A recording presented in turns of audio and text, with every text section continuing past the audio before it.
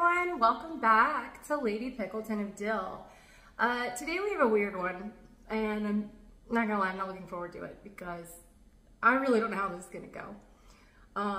But today we are reviewing Grandpa Joe's Dill Pickle Soda.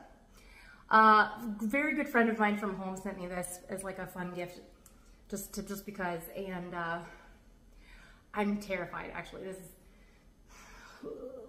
okay.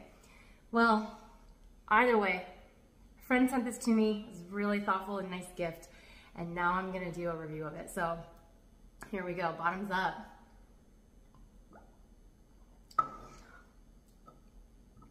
Yeah, no.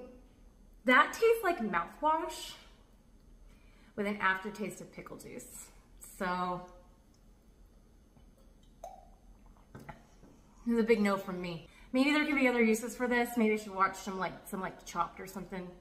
I don't know, but I'm gonna give this like a 1 out of 10. So yeah, I'm gonna do some research tonight, because if there's something I can make out of this, like a pickle glaze or something to put on wings, maybe I'll try that out. But for the most part, nah fam.